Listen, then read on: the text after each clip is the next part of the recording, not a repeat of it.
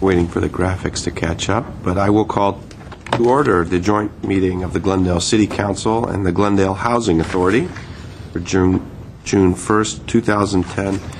May we have the roll call for the council, please? Council members: Draymond. Here. Friedman. Quintero. Here. Weaver. Here. Mayor Najarian. Here. May we have a roll call for the Housing Authority? Authority members: Draymond. Here. Friedman. Mincy. Najarian. Here. Brazian. Here. Weaver. Here. Chair Quintero. Here. May we have your report? The agenda for the June 1st, 2010 joint public meeting of the Glendale City Council and the Glendale Housing Authority was posted on Thursday, May 27, 2010 on the bulletin board outside City Hall. And today, the meeting before you is regarding Director of Community Services and Parks regarding Pacific Pool Project. And 1A is Council Resolution adopting specification number 3423 for construction of the project and directing City Clerk to advertise for bids. Thank you. Mr. Chapchin. Thank you, Mayor Najarian, members of the City Council, and members of the Housing Authority. As you know, back in January, we came to you with a design development for the Pacific Pool. You approved us going out and starting the construction drawings. We are now finished with the construction documents and specs for the Pacific Pool project. The pool design, as you can see, is an L-shaped pool with 6 swim lanes. The shallow portion of the pool is between 2 to 4 feet. The deep end of the pool ranges from 4 feet to 10 feet and accommodates a recreation diving board on one side of that. Based on feedback from the City Council, when we brought this to you back in January, you asked that the pool building be reduced in size, and we did that. 3/4 of the building is dedicated to public use and or storage, so the majority of the building is for public use. The entire facility will be ADA compliant. The project will achieve LEED Silver certification, and very likely that we will get gold LEED certification at this point without any additional cost to us, but we're still working on that, and I think there's an 80 to 85% chance that we'll be able to attain that. This is currently a $6 million project. We have $5.3 million remaining for the construction phase of it. If approved today, we would bid and award this project in 3 months by August, begin construction in August 2010, and hopefully we're shooting for completion of this project in June 2011, just in time for the summer months so the kids and the community could enjoy this. One of the questions you had when we came before you back in January was operational expenses. Where were we going to get that money? We looked at the Maryland Mini Park had $1 million. There's $950,000 left in that. Some of that was used for design work for the Maryland Mini Park. There is $950,000 that we can use over the span of 3 years to cover the summer operational costs for the pool. We are currently, we've gone through, we have passed the phase 1 of the Prop 84 grant cycle, so we are in that mix for Maryland Mini Park. We're applying for $1.8 million from Maryland from Prop 84 state funds, and I think we have a good chance of getting that. If not, then we can use CDBG money for the Maryland Mini Park pool. So pulling the general fund money from the Maryland Mini Park for operational costs is one option to operate the pools once we build it. With that, staff is available for questions from City Council. I'll just open it up for questions at this point. Mr. Quintero. Well, I don't have any questions, but I want to say what a happy day this is for me. I'm really, really pleased that we've reached a sort of last stage of a very long process. And I want to start by talking about the different people that have worked on this project throughout the year, starting with Jester Ron, who's sort of the Wizard of Wall Street in terms of putting the monies together to get this accomplished. And it's taken a number of years, multiple funding sources, as is mentioned in the report. And then, as usual, Dave Ahern did a great job of bringing the project together. And finally, you, Mr. Chappian, I appreciate all your support in doing this. But all of the residents in that section of Glendale and the rest of Glendale, because I think this is going to be a destination point. They're all going to be very, very happy with this modern, updated pool and pool facility. So another sort of pearl in the Glendale Parks Department. So thank you very much. Mr. Damon. Mr. Mayor, I am likewise extremely happy about the progress on this project. I think you should be extremely happy with the fact that something that you've been working on and promising and spearheading and championing in this community for years now is about to take this big step. I remember very clearly a day a couple summers ago when we sat down at Pacific Edison, a very hot summer day. It was literally one of those you could fry an egg on the sidewalk days, and yet we were out touring the site, and it hasn't stopped from there. Clearly, it may not be the exact project that, in terms of scope, that we had maybe considered if we had our ultimate wish list. But what it is a great community facility, recreational facility, in a part of a city where we desperately need recreational facilities. And to me, the plus is, to me, the greatest use for this is going to be neighbors in the most impacted part of our city having a place where they can show up with their children and their grandchildren and cool off on a summer day. The added benefit, if you will, is the fact that we have some additional uses for it in terms of classes and training and other things that we were able to salvage and maintain in this project. The missing element, I think, was what Mr. Chapshin was referring to, and that is how do you move forward with the maintenance and operation.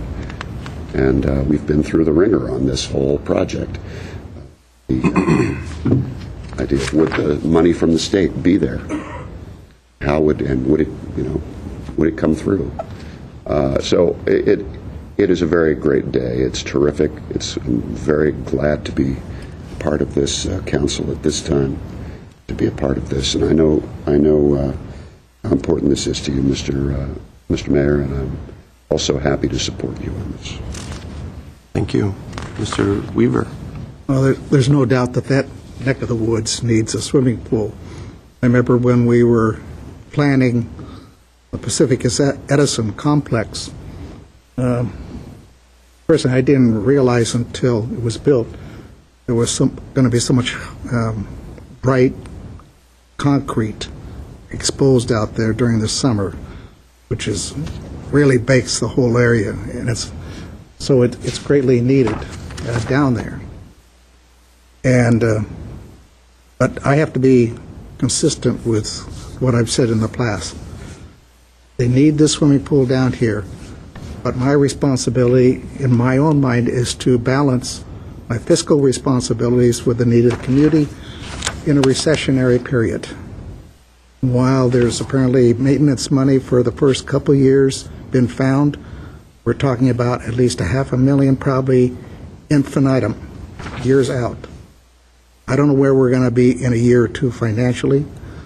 To guarantee we're going to box in $500,000 every year, then on, I'm not prepared at this moment to say that that's where the money ought to go.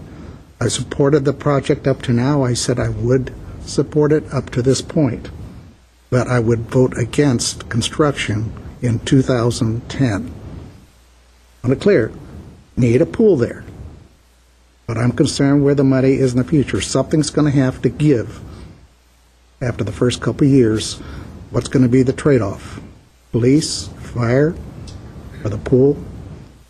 I know that pool that was there, people said it should never have been removed, but I think it was cracked and broken beyond repair. It had to come out, and we wouldn't have the baseball fields there if we had not taken the pool out because of the rearrangement. So yes, it's a great idea, but it's the wrong year in my mind. So again, I know I'm standing alone. I won't have to worry about this no vote. It will be built.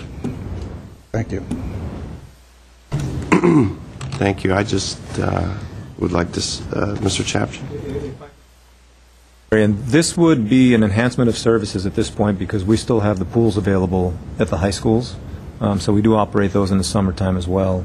And what we're seeing right now is almost a 30% reduction in the bids for our projects. So we do save some money at this time for the construction of the project. So it's a trade-off, I think, with bad times, but good bids at this point. I agree with that. Yeah. You will get good bids. Okay. I just want to say it has certainly has been a challenge. This project has faced quite a few challenges along the way. And, I think the concept of having a pool in Glendale, a municipal pool, probably goes back to at least 10 years when I was taking my oldest son, I think it was 5, to the Glendale Gators swim program. And that's where I met Courtney Maglio. And we talked, because the kids would have to leave because the high school was coming in for their water polo and all that. And, I said to myself, why don't we have a pool for our kids to use more often and more frequently? And it went from there. I was pretty clear. My first choice would have been to have a larger aquatic complex with a 50-meter pool with diving wells, et cetera. The financial constraints of that type of project have led us to pare this project down to the 6-lane pool that we see, but nonetheless, I think it will serve a great use in the community. We can have many, many different types of programming, and not only will children be learning how to swim in this pool, but perhaps our Parks Department will learn the particular intricacies of making a successful programming plan where we are not running into the $300,000, $400,000 deficits that it looks like we may have to run to operate the pool. And that's, I think, going to be based on the huge demand that we're going to have for this pool. Some are skeptics, I know, but if we were all skeptical, probably not a shovel of dirt would be overturned. There are many, many uses for a pool. I have personally seen people lining up outside the Rose Bowl at 4 a.m. and I've seen them thrown out at midnight.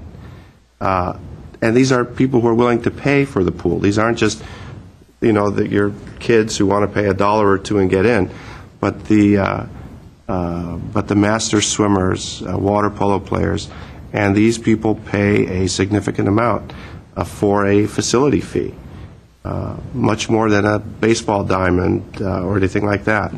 So I'm confident that as we get the sense and we realize the demand, both within our community and within the region, for our pool, that we'll be able to put in a lot of productive and cost-wise programs that will help defray some of those expenses. And it will be a learning experience as we learn and see who's interested and how much people are willing to pay outside of the children in the neighborhood who are seeking relief from 105-degree heat. So it will be a learning experience for all of us. And my dream of an aquatic complex is not gone. I'm hoping that this is merely going to, shall we say, whet the appetite for those people who never really thought about using a swimming pool, but would be willing to support and use a larger facility, perhaps in another location in the city when the time comes and when funds become available. But I thank you, George, and staff for going through the different iterations that we've had.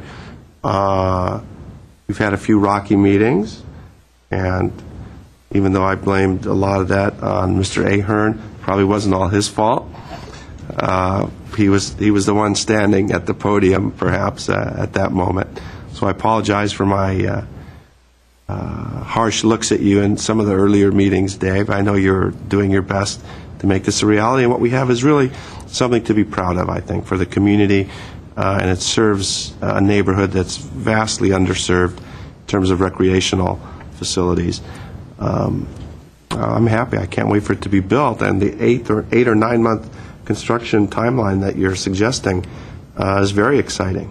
So next summer, the kids could be splashing around, which I think would be great.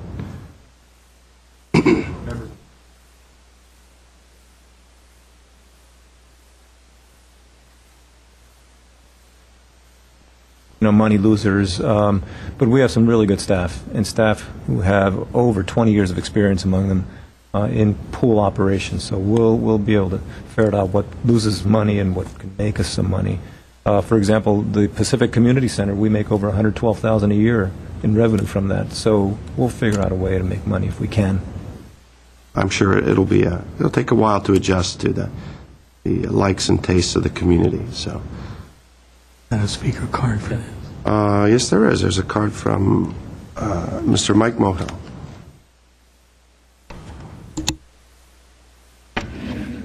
Mayor Nigerian, Mike Mohill, long-term resident of Glendale. It makes me feel good, cockles my heart, as they would say, to hear everybody here talking about how great it is to have a swimming pool at Pacific Park.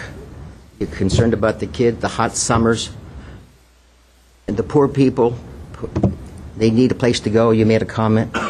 My question is, why has it taken 7 years for this pool to be built? If it's been that important to the community and to the city council, why 7 years? Another point is,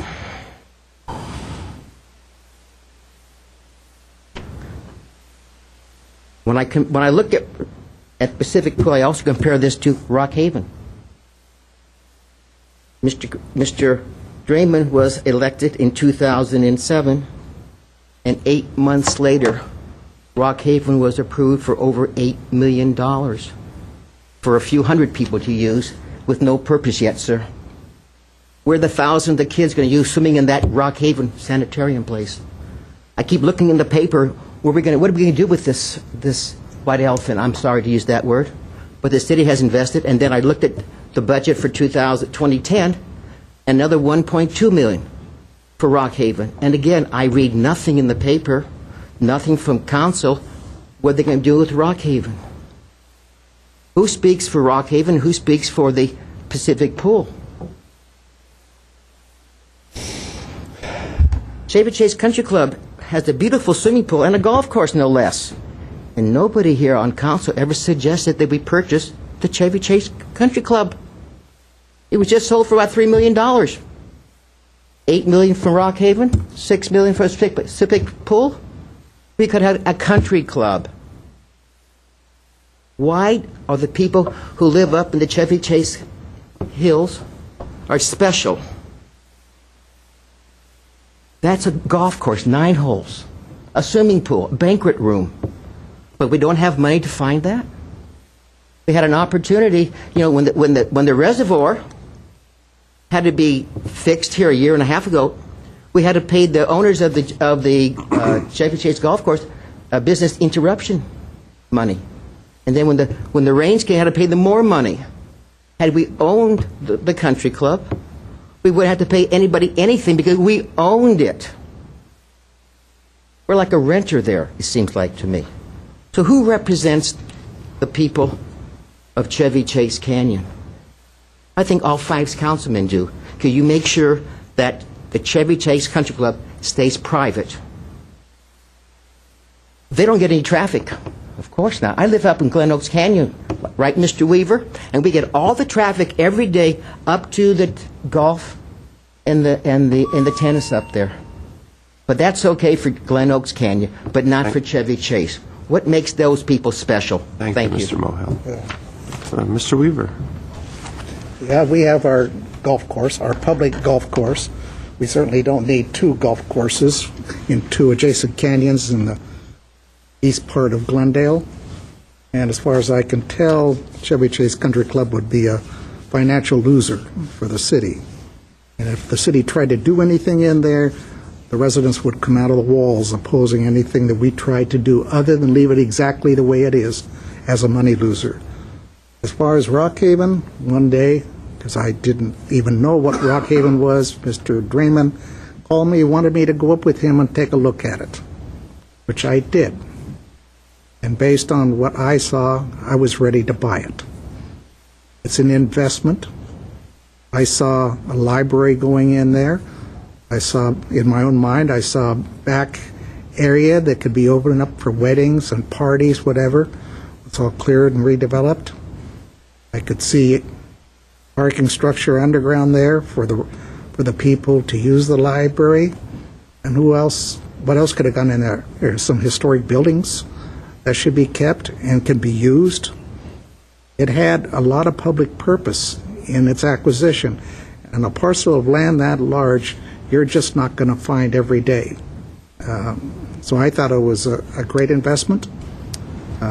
Even if you talk, where's the library? Well, gee, when are we going to find the money?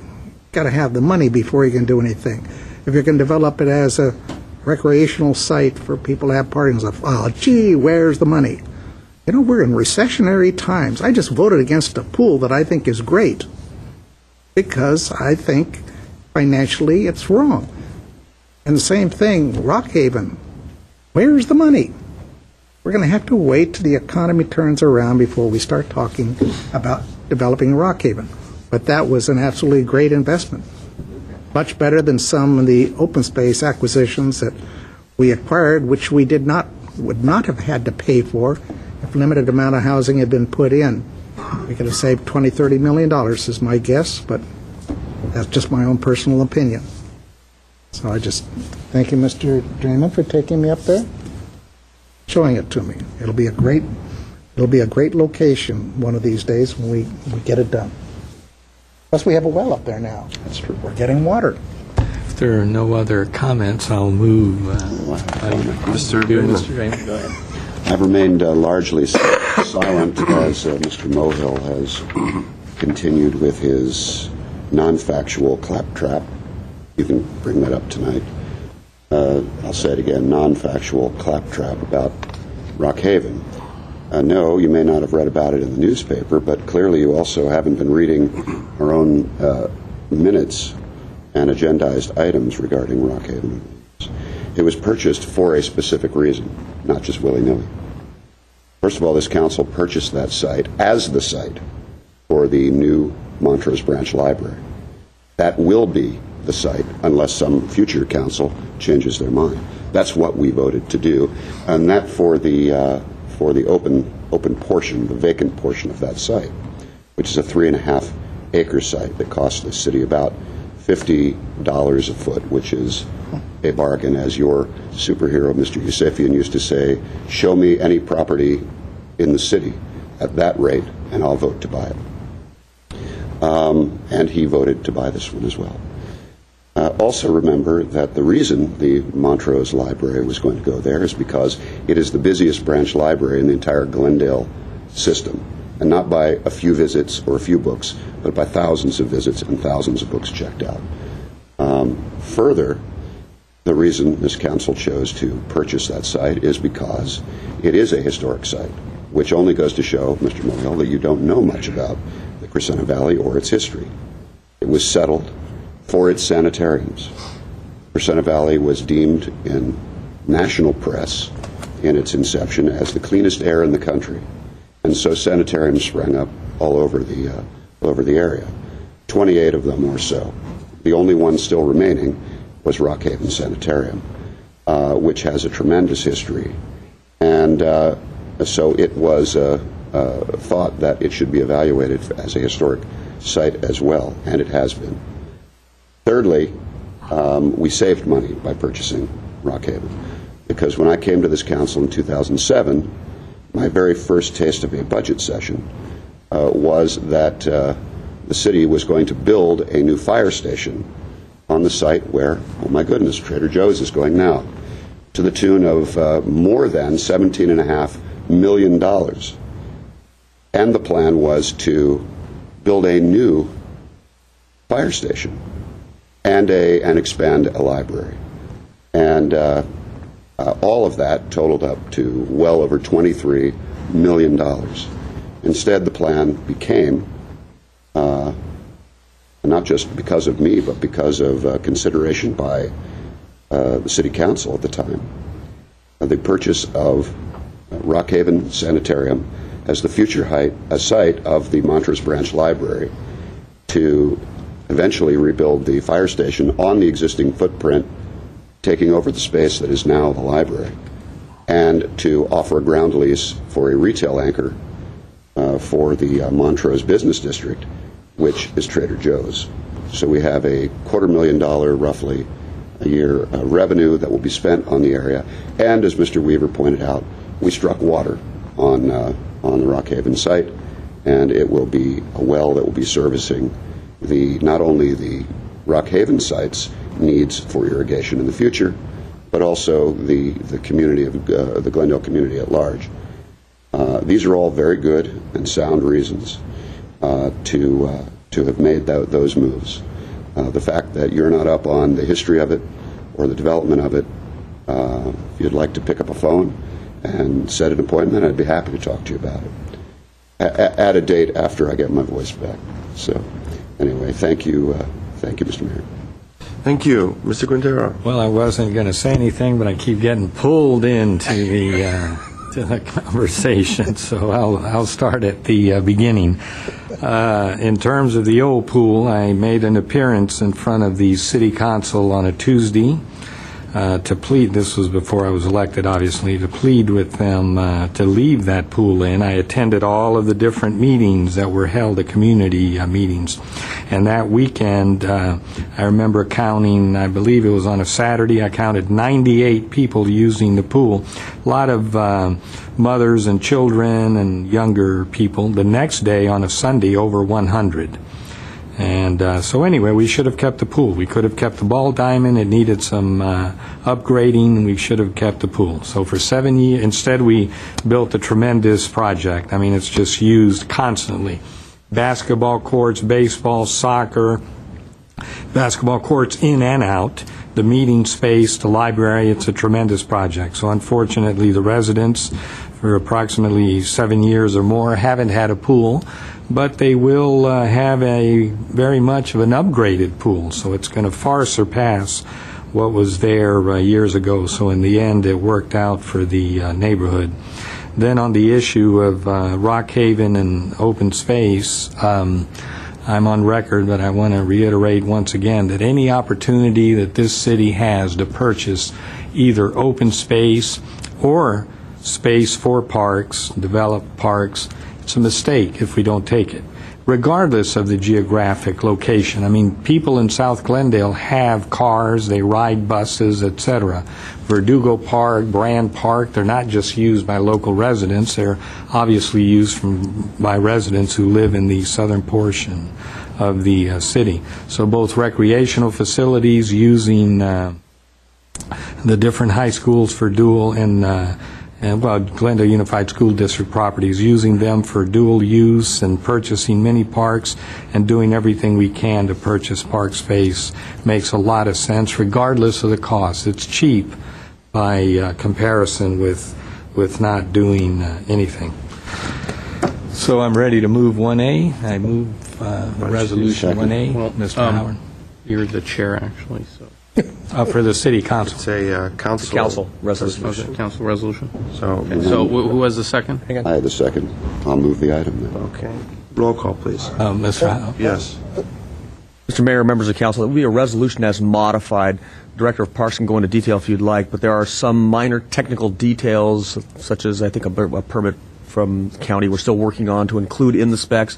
So we've added a sentence to paragraph 1 to authorize the Director of Community Services and Parks to make minor technical changes before the specifications are released. That would relate to... I'll I'll move with those specifications included. And will you second? I will gladly second. And I assume those technical specifications was a language swimsuits optional. That you'll have to check with the Director of Community Services and Parks. We'll talk to the printer. Roll call, please. Councilmember Strayman? Here. Friedman? Yes. Quintero? Yes. Huber? No. Mayor Najarian? Yes. Is there a motion to adjourn for council? So moved. Second. Motion to adjourn for the housing. So moved. Second. We have one more